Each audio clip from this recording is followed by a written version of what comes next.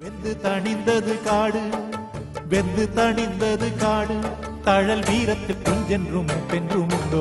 தத்தரிகிட தத்தரிகிட தித்தோ, தக தத்தரிகிட தத்தரிகிட தித்தோ, தத்தரிகிட தத்தரிகிட தித்தோ. வணக்கம். தழல் வழங்கும் மூன்றாம் கோணம். இன்றைக்கு நம்மோடு கலந்துரையாடுபவர் ஊடகவியலர் தோழர் மணிமாறன் அவர்கள். வணக்கம் தோழர். வணக்கம். இந்த தரம் பார்த்தீங்கன்னா சென்னையில் 3 தொகுதிகளிலுமே நாடாளுமன்ற தொகுதிகளில் வாக்குப்பதிவு ரொம்ப குறைவு அப்படிங்கிறத பார்க்குறோம். இது இங்கே மட்டும் இல்லை, தமிழகத்தில் பல இடங்களில் குறிப்பாக நகர்ப்புறங்களில் வாக்குப்பதிவு குறைவு அப்படிங்கிறது ஒரு செய்தி, ஒரு ஆய்வு வந்திருக்கு. அதில் என்ன தெரியுது என்று சொன்னால், அதில் 2 விஷயம் பார்க்க வேண்டியதாக இருக்குது. ஏற்கனவே பொது வழியில் இருக்கக்கூடிய ஒரு கருத்து என்ன என்று சொன்னால், நகர்ப்புறங்களில் இருக்கக்கூடியவர்கள் படித்தவர்கள், அவங்களாம் ஓட்டு போட்டுருவாங்க, அது ஜனநாயக கடமையை ஆற்றிடுவாங்க போவாங்கன்னு சொல்கிறது. இப்போ அதில் அந்த மாதிரியான பொது வழியில் இருக்கக்கூடிய அந்த கருத்துக்கு இது ஒரு அடியாக இந்த ஒரு விஷயம் ஒன்று வந்திருக்கு அப்படிங்கிறத பார்க்குறோம். மற்றொன்று என்ன என்று சொன்னால், இந்த முறை நடந்த தேர்தல் அல்லது அதனுடைய கூட்டணி இது போன்ற விஷயங்கள் ஓரளவிற்கு ஒரு அரசியல் தெளிவு இருக்கக்கூடியவர்களுக்கு இன்றைக்கி நம்ம ஓட்டே போட வேணாமா என்று சொல்லக்கூடிய அளவிற்கு அவர்களை இந்த அரங்கத்திலேருந்தே அகற்றியிருக்கிறோம் என்று கூட நினைக்கக்கூடிய ஒரு நிலையாகத்தான் இன்றைக்கு அந்த நகர்ப்பகுதிகளில் வாக்கு பதிவு குறைவாக இருப்பது என்பது சுட்டியறதா என்று ஒரு கேள்வி எழுகிறது. அதை பற்றி உங்களுடைய கருத்துக்கள் என்ன? இல்லை, அதாவது நகர்ப்புறம் சராசரி 72 விழுக்காடு பதிவாயிருக்கு. ஆனால் சென்னையில் 55 தாண்டலை, 55 56 தான் நிற்கிது. இது மற்ற நகரங்கள்லையும் கூட வாக்கு பதிவு குறைவு தான். 72 எந்த இடத்துலையும் வரல. அப்போ இது என்னன்னு கேட்டால், நீங்கள் சொல்கிற மாதிரி யாரும் இதை குறிப்பாக ஆய்வு மேற்கொள்ளலை. ஆனால் ஒரு சில பொது கருத்துக்கள் அடிப்படையில் நம்ம இதை பார்க்கலாம். சென்னையில் குறிப்பாக தென் சென்னை அதில் மிக குறைவான வாக்கு பதிவான தொகுதி மயிலாப்பூர் சட்டப்பேரவை தொகுதி. அதான் மிக குறைவாக பதிவாயிருக்கு. அதில் அவ்வளவு பதிவானதுக்கு முதல் இது என்னென்னா, கூவம் கரையோரத்தில் குடியிருந்த மக்கள் எல்லாம் வெளியேற்றப்பட்டாங்க. அவங்களெல்லாம் வெளியேற்றி செம்மஞ்சேரி அங்கங்கே கொண்டு போய் தங்க வச்சாங்க. அந்த ஓட்டு எத்தனை பேருக்கு இடம் மாற்றப்பட்டது, எத்தனை பேர் இங்கே நீக்கப்பட்டது அப்படிங்கிறதை பற்றி விவரங்கள் இல்லை. அது விவரங்கள் பார்க்கணும். 1. 2வது, நிறைய பேர், ஏறக்குறைய 3.4 லட்சம் பேர் வெளியூர் போயிருக்காங்க.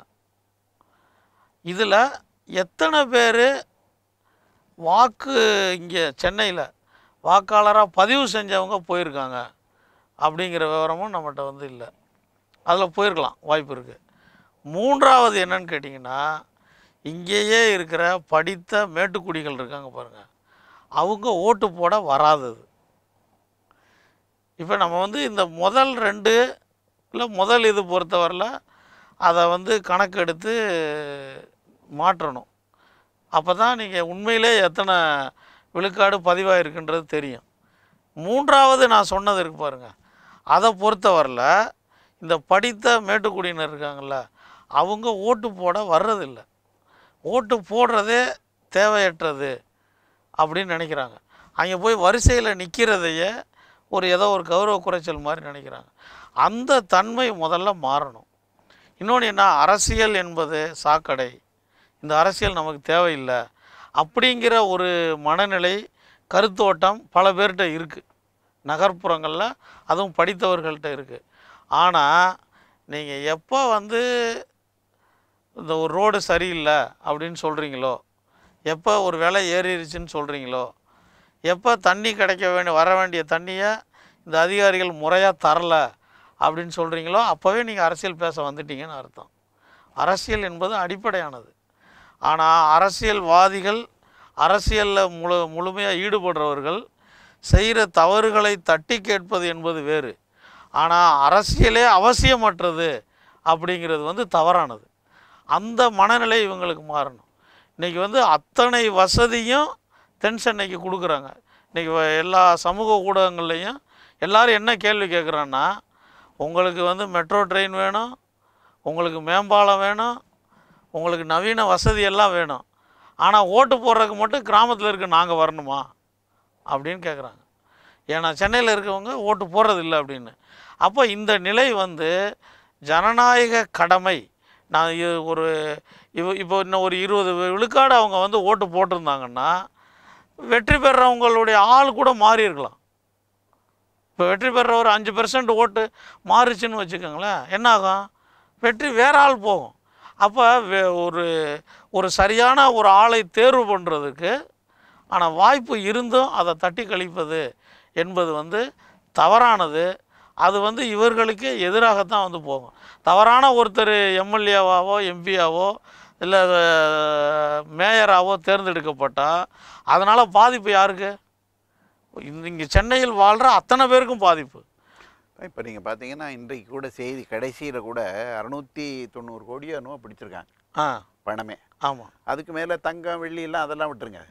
இப்போ அந்த அளவு இப்போ மொத்த வாக்காளர்களே இங்கே எவ்வளவு அப்படின்னு சொன்னீங்கன்னா 3.5-4 கோடி தான் வாக்காளர்கள். ஆமாம். 3.5 கோடி வாக்காளர்களுக்கு 960 கோடி இன்றைக்கு பணம் பிடிபட்டிருக்குன்னு சொன்னால் அப்போ ஒவ்வொரு வாக்காளருக்கும் பார்த்தீங்கன்னா அவருக்கே ஒரு 300 ரூபா கணக்கு வந்துடுது அதுலேயே. ஆமாம். ரெண்டாவது என்ன அப்படின்னு பார்த்தீங்கன்னா இதற்கு பிறகும் பணம் இங்கே பெருமளவிற்கு இங்கே கொடுக்கப்பட்டிருக்கு. எல்லாருமே அதை ஒத்துக்கிறாங்க, எல்லா கட்சிகளும் அதை ஏற்றுக்கிறாங்க, அது யாருமே இல்லைன்னு சொல்லலாம். அப்போ என்ன என்று சொன்னால் தேர்தல் என்பதே மிகப்பெரிய அளவிற்கு பண முதலீடு செய்யக்கூடிய ஒரு தொழிலை போல என்று வந்துவிட்ட பிறகு நீங்கள் இயல்பாகவே படித்தவங்களுக்கு அதில் வந்து ஒரு அக்கறை இன்மை அல்லது அக்கறை குறைவு வருவது என்பது இயல்பாக இருக்குங்கிறது ஒன்று. ரெண்டாவது பார்த்தீங்கன்னு சொன்னால் மிக கடுமையான வெயில் ஒன்று.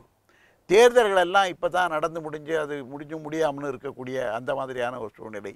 இப்போ மதுரை போன்ற இடங்களில் பார்த்தீங்கன்னா ஒரு தேர்தல் ஒரு கமிஷன் வந்து ஒரு தேர்தல் தேதியை நிர்ணயம் பண்ணும்போது அவங்க பல்வேறு விஷயங்களை பார்க்கணும். என்ன பார்க்கணும் அப்படின்னு சொன்னால் வெறும் பள்ளிக்கூடங்கள் கல்லூரிகள் தேர்வு அது மட்டுமே இல்லை, கிளைமேட்டை பார்க்கணும். கிளைமேட்டுக்கு மேலே என்னென்னா இந்த சோஷியல் ஈவெண்ட்ஸ் இருக்கிற அந்த பகுதியில் இருக்கக்கூடிய சில திருவிழாக்கள், அங்கே வரக்கூடிய பண்டிகைகள், இதில் ஒரு குறிப்பிட்ட சாதியோ அல்லது மதத்தை சார்ந்தவர்கள் ஈடுபடக்கூடிய அந்த மாதிரியான அந்த நிகழ்ச்சிகள், இதையெல்லாம் சேர்த்து பார்க்கணும். இப்போ நீங்கள் மதுரையில் பார்த்தீங்கன்னு சொன்னால் நீங்கள் வந்து மதுரையில் மீனாட்சி அம்மன் திருக்கல்யாணம் என்பதும் அழகர் ஆற்றுல இறங்குவதும் என்பது மிகப்பெரிய அளவுக்கு இருக்கக்கூடிய ஒரு விஷயம்.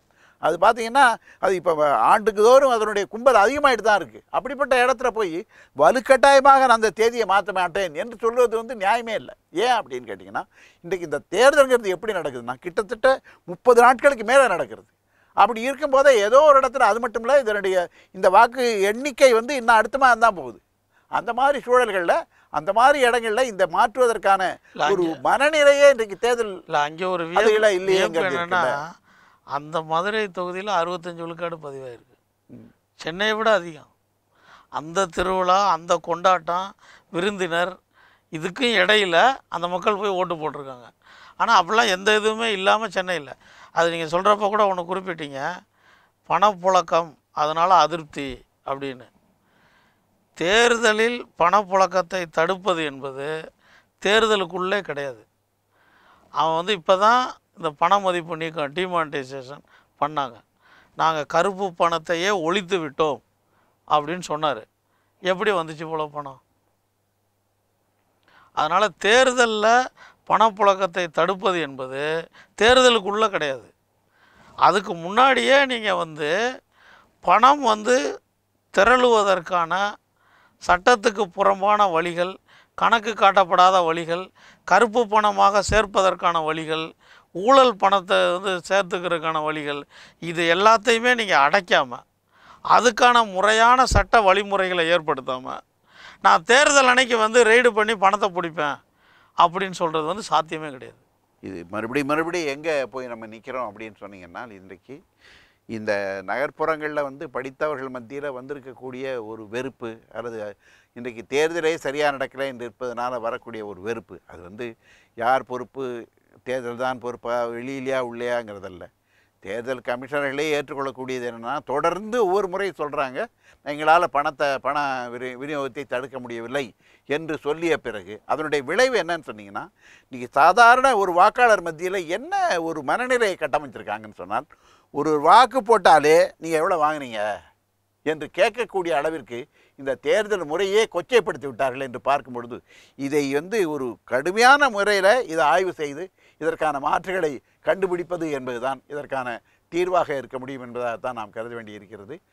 இந்த அளவிற்கு இதில் வந்து உங்களுடைய கருத்துக்களை சொன்னதற்கு நன்றி. வணக்கம்.